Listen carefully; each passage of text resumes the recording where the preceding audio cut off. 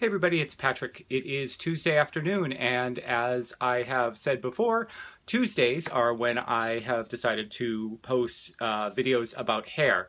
I've kind of trapped myself a little bit with that because I really don't know how many hair tips, techniques, things that I've learned I can share with you. But today I did a little bit of research, and I've seen a lot of statements and things from people who are growing out their hair that talk a lot about shampoo and conditioner. I talked about conditioner a while ago and how that works.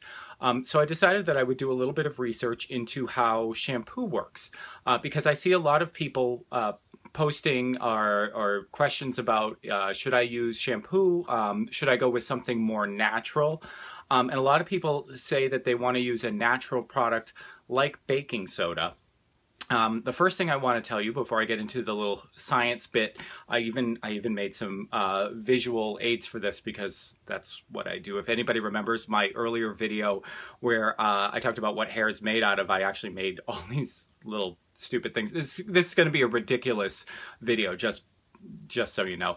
But anyway, with the conditioner one, I talked a little bit about what baking soda and vinegar do.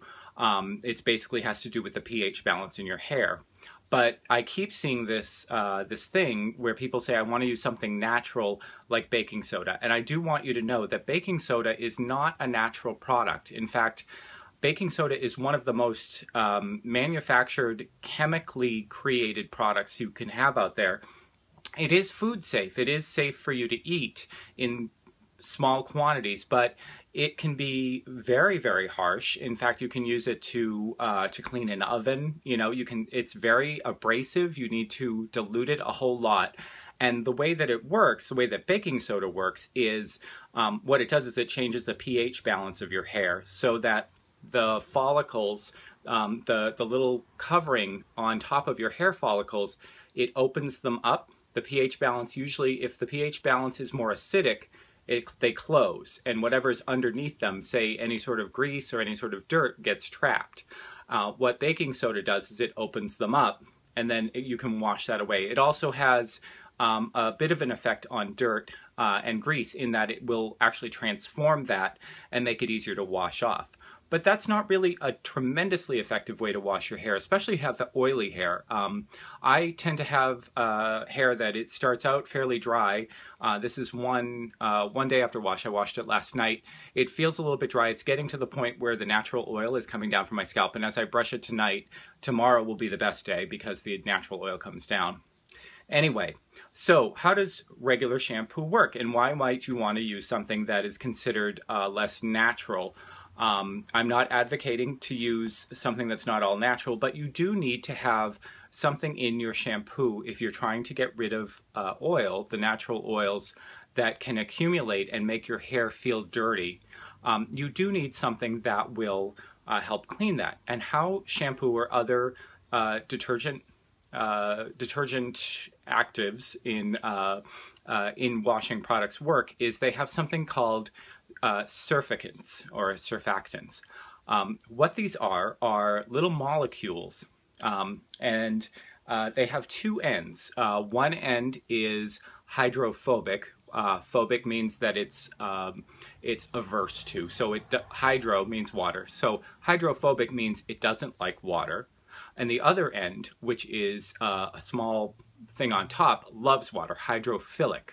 So it means it loves water. So I've made, this is basically what a surfactant would look like. Something that loves water, and he's sitting up on top, and then something that doesn't like water, which is down below. And what happens when you wash your hair, or wash anything that has a detergent with surfactants in it, if you have dirt or grease or something that sticks to your hair, to your clothes, to yourself, if this is your piece of grease right here, it is stuck onto the hair follicle, let's say. Now, grease especially is also hydrophobic. It does not like water, so when you just rinse your hair, the water just goes right over it because it repels that water. What surfactants do is they'll come along and they don't like water either. And they're going to stick themselves that long bit right into that grease or the oil or the dirt. So you get a number of those guys that are sticking all over this piece of dirt or grease or whatever. Now, what's sticking to it is the hydrophobic part. So it's not attracted to the water, it's attracted to something that's in that's not water. Now, after you've lathered, there's other elements that work in there. This is just for this part of the demonstration. After you've done washing, what happens is then you rinse. And then these hydrophilic parts, the ones that actually love the water, like ducks, they go and attach themselves to the water as it's floating away, and they pull the grease off with them, because this has now been just covered with all of these little guys, like covered with these guys. So there's so many of them that they just pull each piece away, because there's a million of these surfactants, and they pull that away. So if you are listening to a lot of people who say they want all natural products that keep their hair clean, just remember that the chemicals that are in shampoos actually do have a function. And I'm not, like I said, I don't have any problems with people who want to have an all-natural lifestyle, that want to avoid chemicals. But if you are saying, I want to use baking soda and apple cider vinegar, you're just advocating for food-grade products in your hair, which is fine. But just because it's food grade does not mean that it is natural. Otherwise, you could wash your hair with Twinkies. And just because it's natural doesn't mean that it's very effective. So that was your little science bit for today. I got to play with rubber ducks, which always makes me happy.